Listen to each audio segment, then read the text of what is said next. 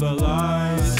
What I find is a play on a stage, controlling minds like a hive.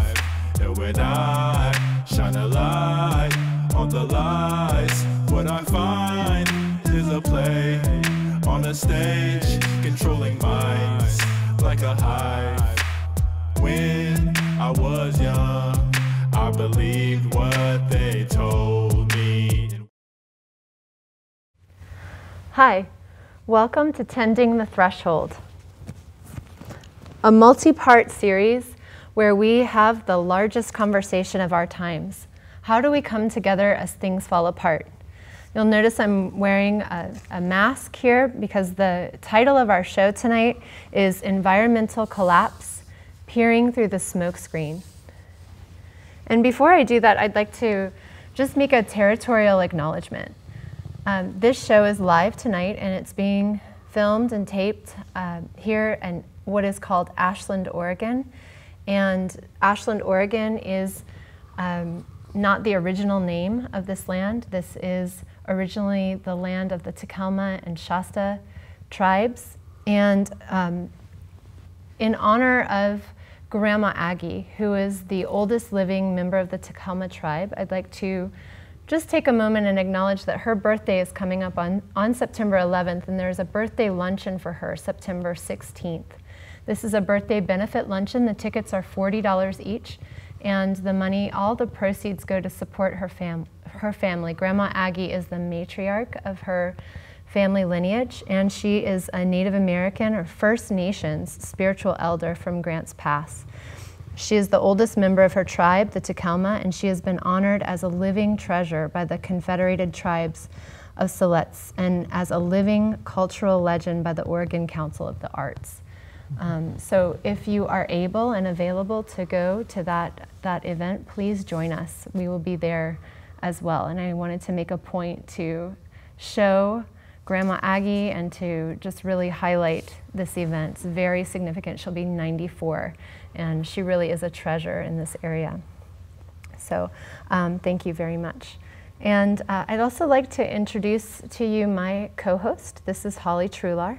And Holly, would you like to say a sentence or two about yourself? Sure.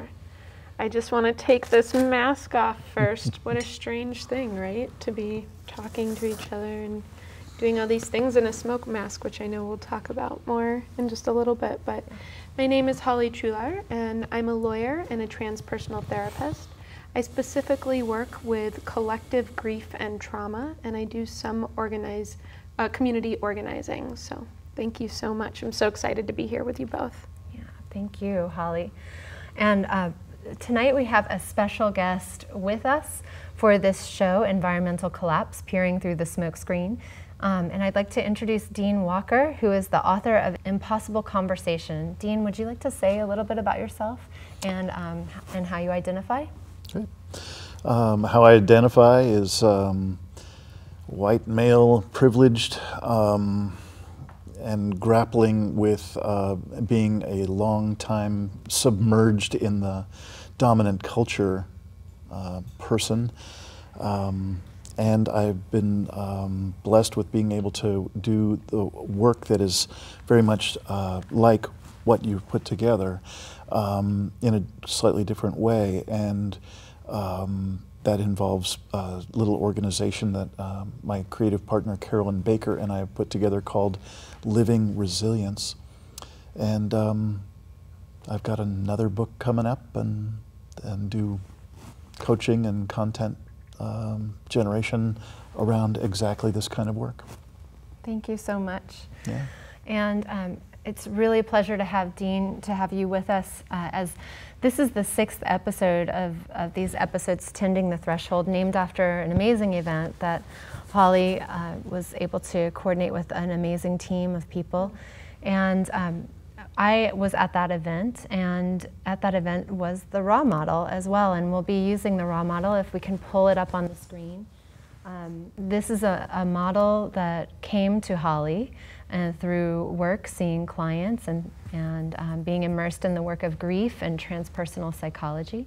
And here on this episode, we'll we'll work with the topic of environmental collapse, and we'll go through these 4 phases of acknowledgement and awareness and activation and ascension.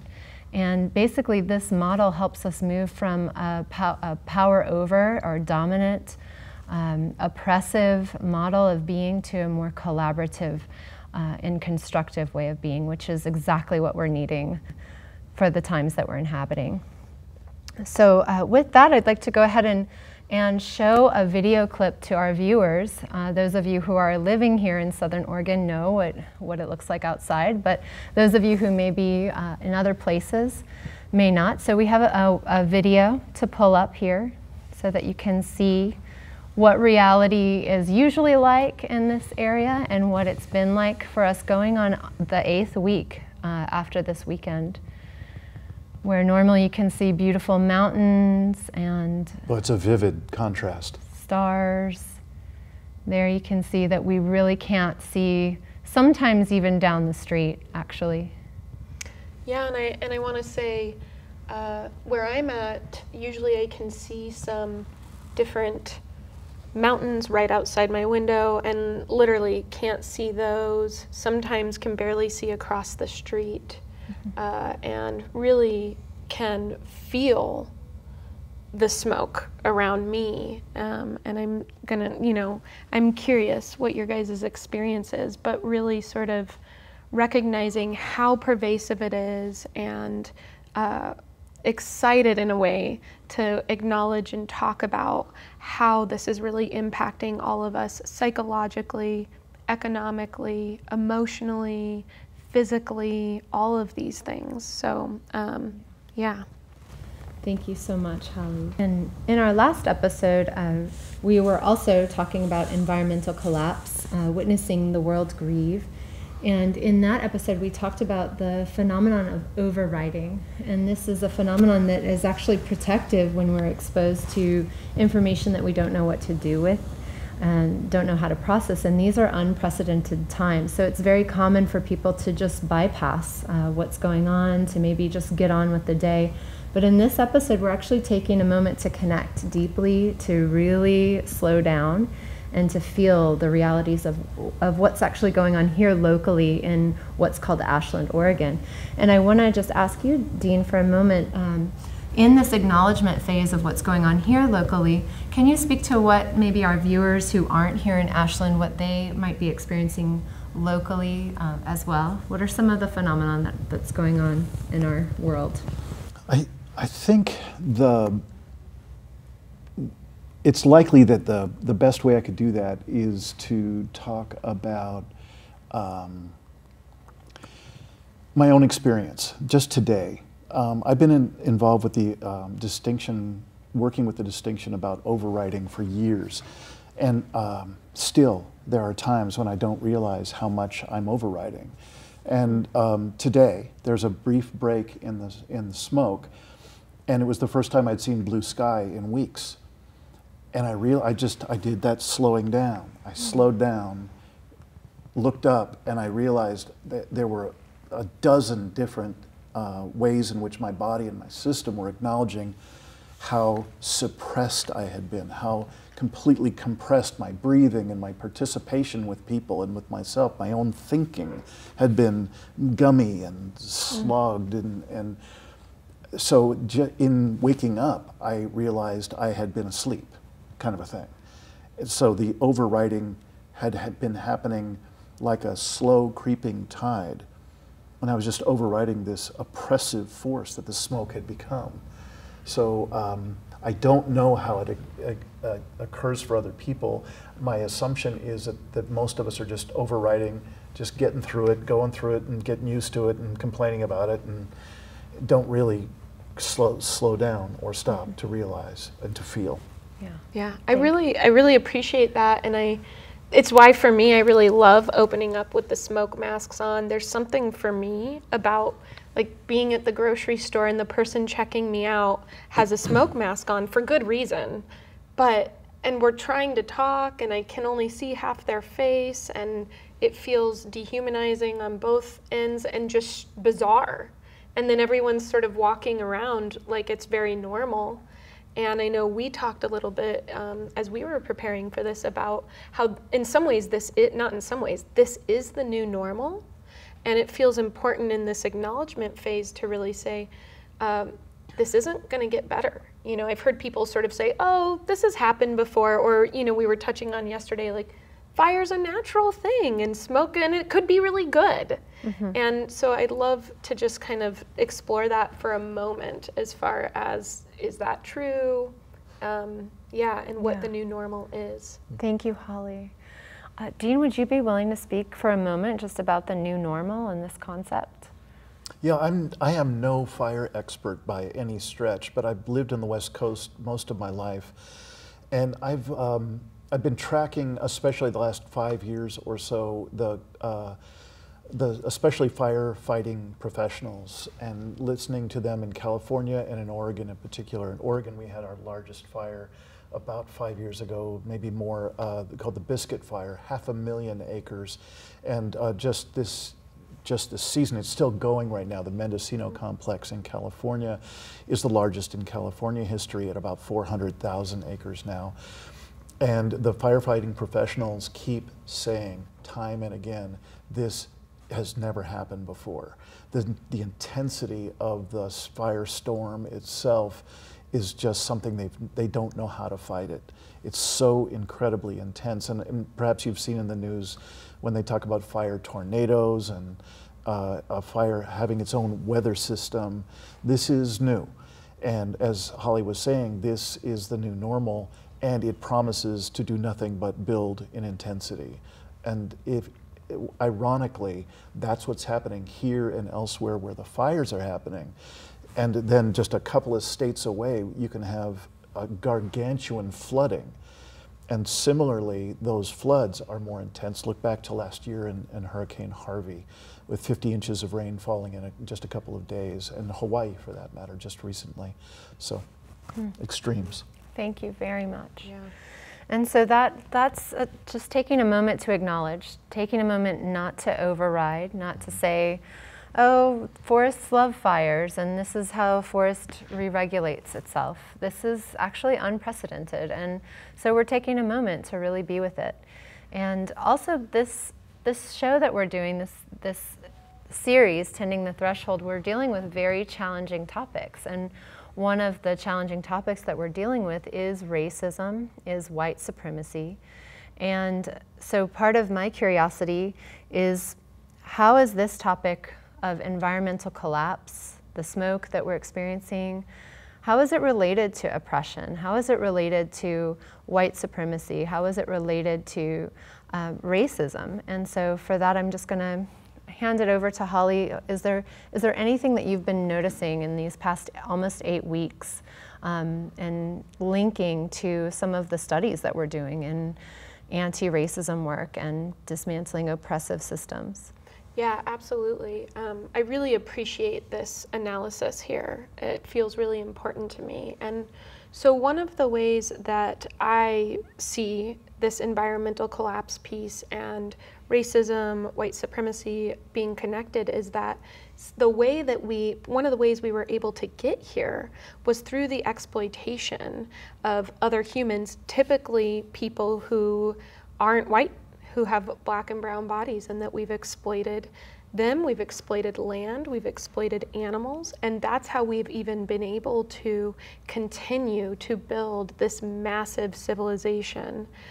So that's one part of it. And then locally, what I've noticed here is that the people who have more privilege, who have more money or time, can leave. And so they're like, ooh, it's smoky, I don't want to be here anymore, and they go on a trip. And in no way am I saying we all need a break sometimes, but even in them leaving, often they're actually then consuming even more resources by flying on airplanes and these types of things. And even just my ability to go into my house, which has a filter in it, is a piece of privilege, where I think about people who don't have homes or live in their cars, and they can't do that. And the impacts, I mean, we're going to talk about this in a minute, I think, but the impacts of inhaling the smoke all the time are really hard to deal with. And I just imagine, and I know I've dealt with that, being pretty able to escape in some ways.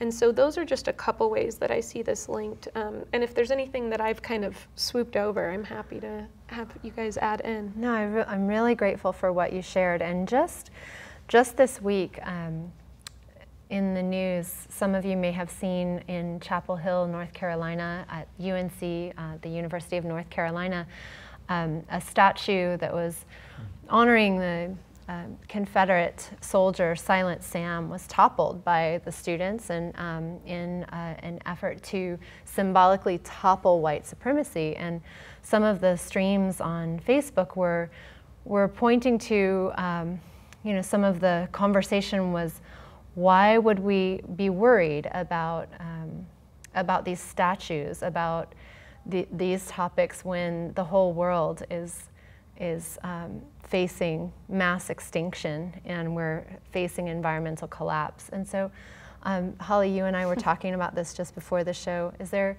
anything you'd like to say about this topic? Yeah, I find this fascinating, actually. At Tending the Threshold, the event, there was about 100 people, and we had a conversation about whiteness. I mean, that was the conversation. And what kept happening was people in the room were like, why are we having this conversation when we're all going to go extinct? And it happened in different ways, but I realized that this was the way that people were popping out of the conversation.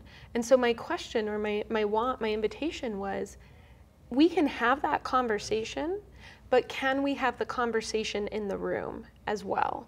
And so it's fascinating to me, and really sad, actually, that it felt like a lot of the people with more dominant identities, a lot of the white people, would rather talk about the extinction of our entire species and planet than talk about race. And so I don't know exactly, I don't know what to do with that. For me personally, no matter what's happening, if this is a full-scale collapse where humans do go extinct, I think it absolutely matters how we go down and who we go down with. So that's what I've come to in my own life. Thank you so much. We were sitting with this topic and sitting with our feelings, our emotions as we face environmental collapse. And so I'm wanting to invite you, the viewer, to also kind of take a moment to feel your body, feel your feelings. And when you think about our forests burning, millions and millions of acres of forest burning, what are the feelings that come up within your being, within your body? And this is part of the awareness portion. And so I want to just say that in my body, I feel anger, I feel rage, and I feel fear. And it can be really overwhelming to really take a moment and feel that. And so I want to just ask you, Dean, when you sit with this reality and really attempt to override overriding, right? to practice something different than overriding, but to actually feel, what do you feel? And as a white male who walks with privilege, it's rare for me to have this conversation with a white male who walks with privilege and to really hear feelings and connection to heart. And so I'd love to hear what you have to say. Yeah, I have deep grief here.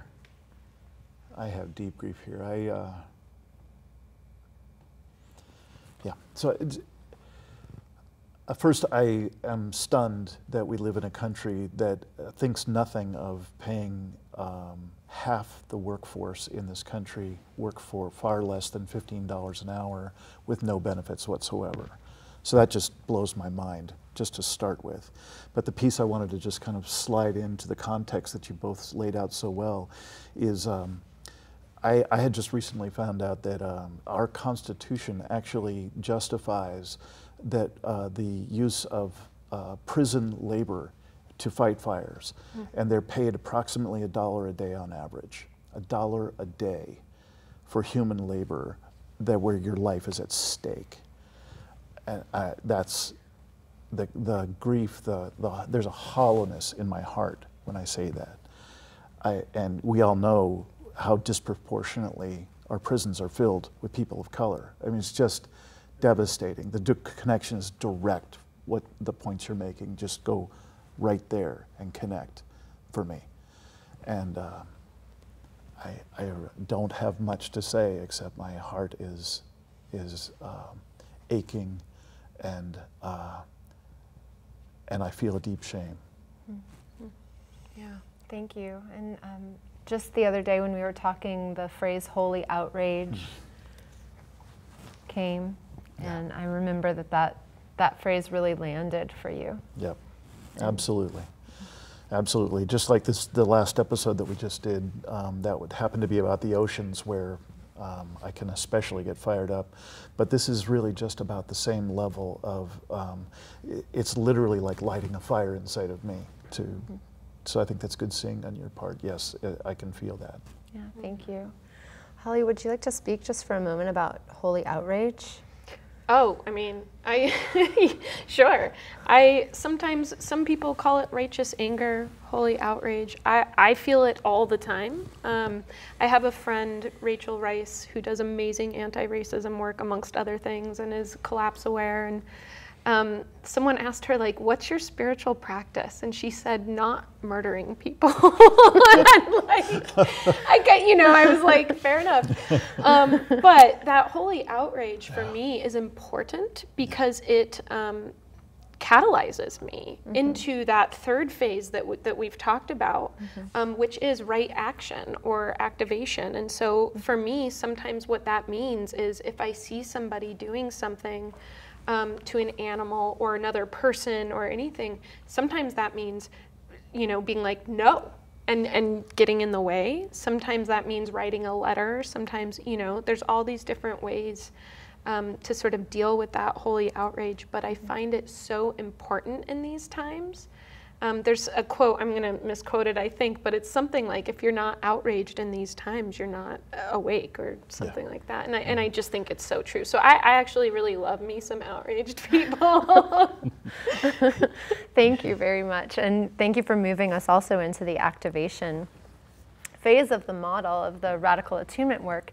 And in this activation phase, what I've noticed that the smoke is doing for me personally in Ashland, moving into the 8th week, is actually enhancing my desire to do the work of dismantling racism. It's actually calling me more into community, calling me to really look at who I'm surrounding myself with, and I'm having conversations I might not normally have if I didn't need to be staying indoors, and I'm making connections I might not normally be making. So I just want to also ask you, Dean, how does this move you into action? And maybe in this moment you could speak a little bit about Resilience Bridge as a possible action that any of our viewers can take, or I'm thinking about going there as well. So yeah. Well, thank you for that. Really, this is just an opportunity to get together to, how do you put it at the beginning of your show, to come together when things are falling apart. That's really all there is left to do that I can see. I mentioned already that I'm not a big hope guy. I'm not a big save the earth person. That doesn't mean that I don't stand up for what I stand up for and get into action when I do. What lives for me far more profoundly is that we're called to connect. We're connect with our deeper selves, connect with each other, and connect with the earth. And so with this workshop, this Resilience Bridge weekend in October here in Ashland, is an opportunity for us to come together and live in real time with one another in this workshop environment, and to do just that, to look at what surfaces when we allow ourselves to really strip away that override that we all tend to carry, and to profoundly connect, and to have authentic expression for some of us for the first time in our lives. Yeah, I really appreciate that. I'm going to be there, so I'm excited about that, and it's definitely a piece of activation for me, of gathering. And I know we've talked a little bit about, for me, there's a community response that feels like it wants to happen to the like in the smoke, and there's been some kind of inappropriate ways of calling that together that we don't really need to go into. But what I see is the need for connection, what I see is the need for prayer, or whatever we want to call that. And really, like, I see people sort of wanting to have conversations like this and wanting to gather in different ways and share food, all these things. And for me, that's both the activation phase as well as this ascension or expansion phase, I feel like. And so I'm curious for either of you, how you move into that expansion phase in this specific example, if at all. Yeah. Well, for me, it, you know, I have gone through life coaching training and different things where the question is posed, if you had a year to live, how would you live life differently? And I'm noticing that those questions are really on the surface for me. What really matters to me? And this matters to me, being able to gather in community. And we're coming to the end of our show. And so I'd love to know for you, Dean, what does ascension look like for you? And if you could just kind of give us any closing remarks on this topic, that would be awesome. What you just said is very, very true for me as well. The only thing I would add is that I'm still shocked at how little we, the cultural we, speak with one another about what most matters to us. We just don't. And you know, the percentage is somewhere up between 60 and 75% of us never talk about these largest issues of our lifetime. So that is, I think, a profound kind of leading edge for any of us who are privileged to be able to go through this model for any reason. We can keep pushing on that edge to really connect with one another about what matters most. Thank you, Dean. Yeah, I appreciate that so much, and appreciate being with both of you so much, and really just, I know this is just the tip of the iceberg again, so I want to say thank you to our show producer, Wanda Borland, and just also plug Resilience Bridge, which is October 11th through the 14th in Ashland, Oregon. So thanks so much for joining us. When I was young, I believed what they told me. And when I was young, they really tried to mold me. But then somehow I knew it wasn't true. They were confused. I had a clue within my soul that led me to a higher truth. But then somehow I knew it wasn't true. I was confused. I had a clue within my soul that led me to a higher truth. When I was young, I was told the greatest story.